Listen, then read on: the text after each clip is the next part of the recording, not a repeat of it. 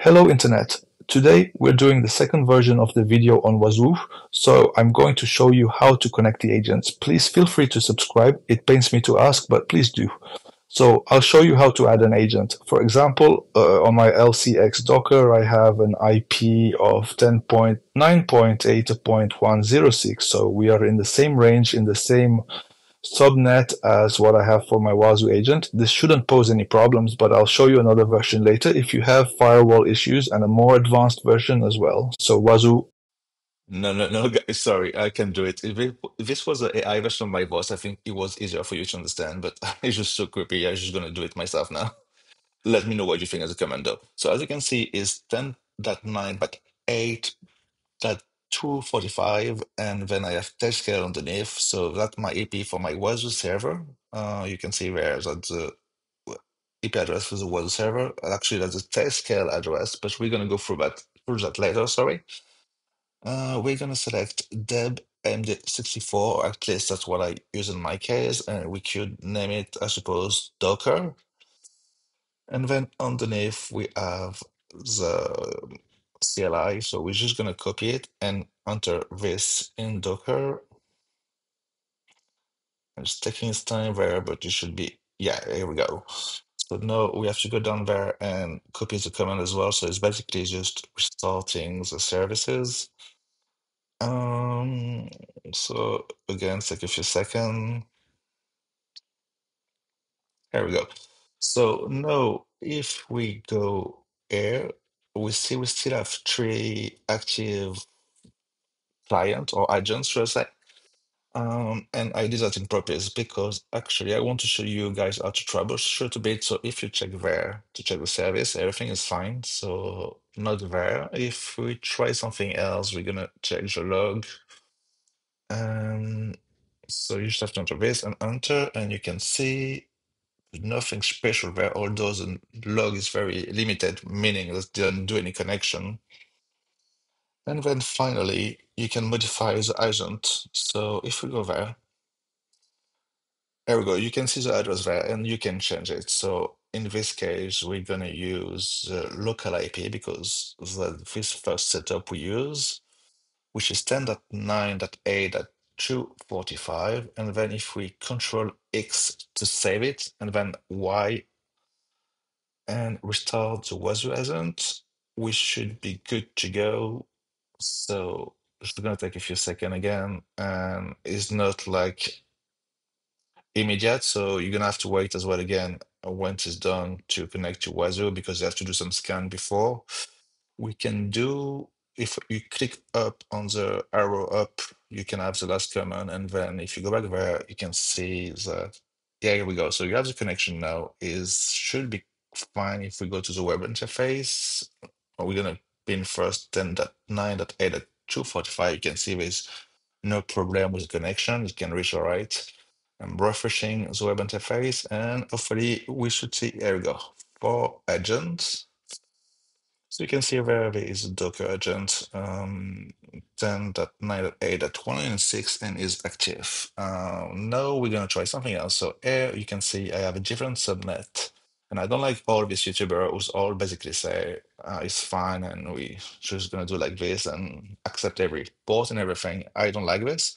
So as you can see, my firewall block everything. I can't reach the water server. So what I'm gonna do is I'm gonna use Tailscale, and I do love Tailscale a lot.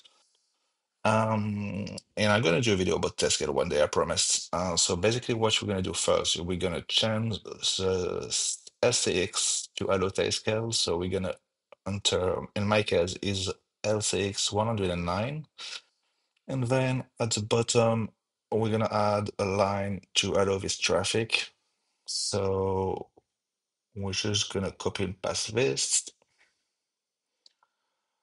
which is mandatory to allow the scale. So Control X again to save, and Y, and then we're gonna go back to this container or to this LCX and restart it. We're obviously gonna update and upgrade everything before installing Tailscale. And then we have the scripts from Tailscale, which is gonna do everything for us. So just a few sec, and it should be all right. And now Tailscale up. and it should give us a new URL. Actually, it's probably gonna block because of the video I just sent on YouTube, if you saw it. So my IPS is blocking the traffic, I suppose. Yeah. So it's blocking PayScale. So I'm gonna allow this traffic because that's obviously what I want to do. And I'm gonna click air, and that actually just for my case, you most likely not gonna have to do that unless you have a very secure gateway. Sorry, we're just gonna copy now the address, and then it's gonna offer us to connect. I choose Apple Connect, but you can use whatever you want with your Telescale account, obviously, whatever you use it to create an account. And mine is connected now, so it's fine. So if I go to the web interface of Pascal and be able to look up for this new client or this new node, you can see there 169.91.80 and it's connected. So we're not just gonna allow everything. We're gonna ask ChatGPT to help us, and first we're gonna ask for the port used for Wazuh, sorry. So you can see where is 15, 14, and then we're gonna ask it to create a ACL rule. So ACL rule is basically a kind of firewall thing to allow this client to connect to the server, and we're gonna add a tag as well. So basically, if you have feature things, feature agent and everything, you can just add the tag without having to enter the IP address. I'm gonna show you everything in detail. So you can see there that is basically the demo firewall rules, but I'm very far too lazy to do everything. So I'm gonna copy my existing rules and I'm gonna say, can you update my full ACL? And when I paste it, and there we go. So you can see they add the tag and there is all rules made up for me. So I just have to copy and paste. So there we go. So copy, and I'm gonna pass there and save, and we're good to go. So I'm just gonna add the tag quickly. So if I go back on this node, so you can see here, add ACL tag, and I'm gonna add a tag. And if I scroll down, I should see, actually I have two. So it's probably a duplicate from my all setup I did. So Wazuh client, and then save. So now I can do this. I'm gonna leave the Tayscale server IP because now we connected through Tayscale. And then I'm gonna copy this command and paste it there. Okay, so it's good, but we do not have super residue, so we're just gonna remove it from the command, and then it's fine. Yeah. And now we're gonna have to reset restart the services. And again, we don't have super residue, so we're gonna do manually just remove it every time. And if you like this content, please do like this this video. I'm sorry to ask again, I'm desperate. Anyway, so if we go back there and we refresh everything, we should be able to see this new connection. I'm just gonna check there the log, and you can see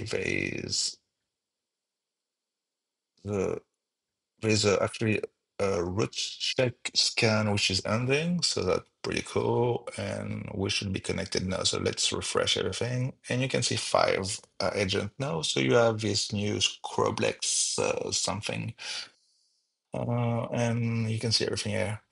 So that's about it for this video. It was very quick, but I just wanted to show you how to do it and two different versions. And see you next time. Bye.